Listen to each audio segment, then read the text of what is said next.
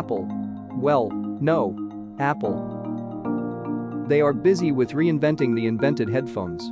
Yes, prolific leaker John Prosser has revealed the pricing and designs of Apple's brand new Airpods Studio. According to him, Apple may launch Airpods Studio as early as the second half of the year. The headphones are expected to feature the design of the higher-end AirPods Pro, but will not have the noise cancellation feature.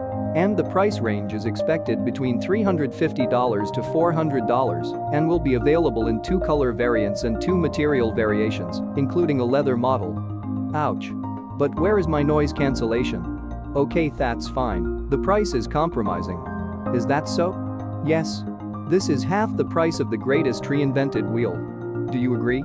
Earlier, it was reported that Apple is working on a pair of premium on-ear headphones dubbed AirPods X. However, Prosser says that the AirPods X will be sports-oriented headphones and will not be coming out until later this year.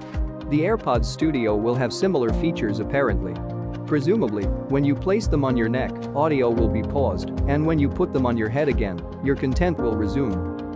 Apart from everything, do you really need such a costly headphones? If you are an Apple fan, do you really need this product from Apple? Share your views on the comment box.